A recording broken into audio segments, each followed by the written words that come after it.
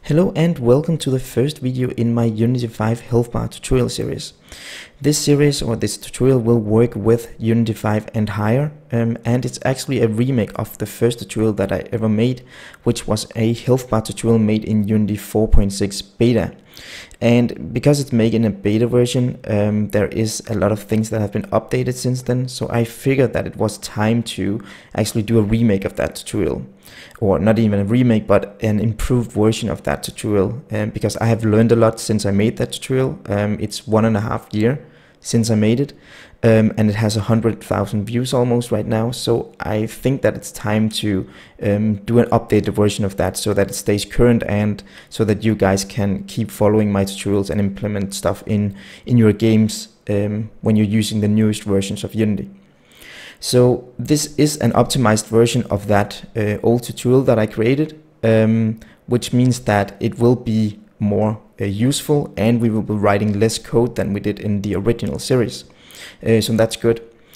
I've tried to create this tutorial so that you can take the health bar that you create from here and apply it to any game in Unity, both 2D and 3D games, of course. So let's take a look at what we will be able to do. As you can see here on my screen, I have 3 different bars. I have a health bar, some kind of energy bar, and a shield bar. So the health and the energy bar are the same. The difference is simply just the color here and the icon that is attached to them. So you can see I have made some sample code that will reduce my health by pressing a button and heal me by pressing another button.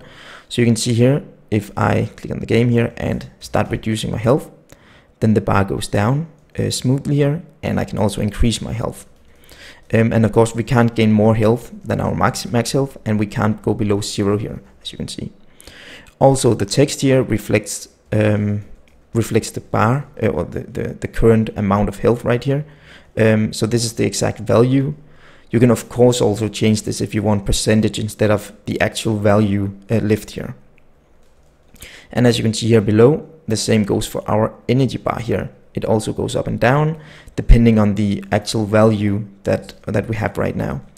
And this is very adaptive. You can take it and put it in any game you have. It can reflect your mana, your health, your energy, your shield, and so on, progress towards experience and so on. It's basically up to you what you wanna do with it.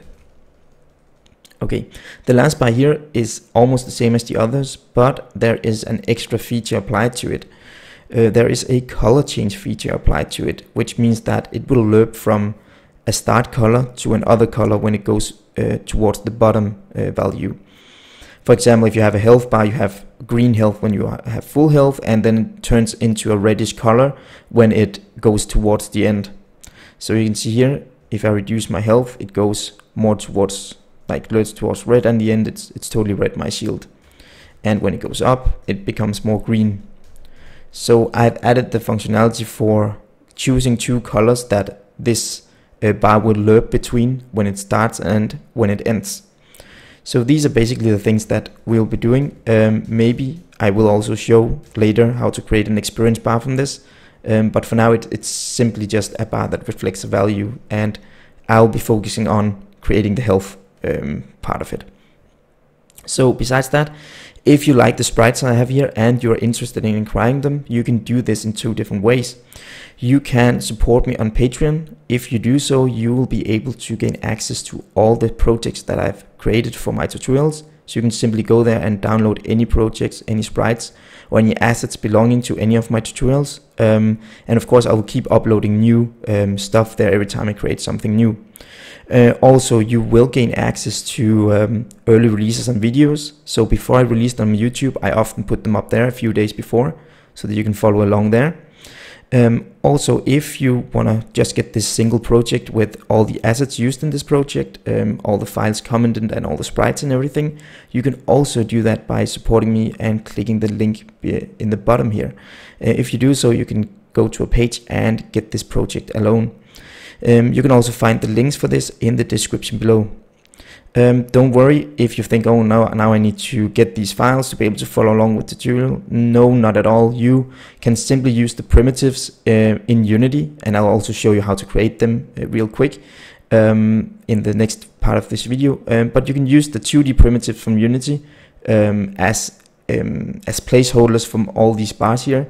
So you'll simply be using some simple square sprites and everything to create the bar, but you will be able to follow along and use it, but it's not going to look as good, but you'll get the general functionality for it, and then of course later you can create your own assets or get your own assets to your own games.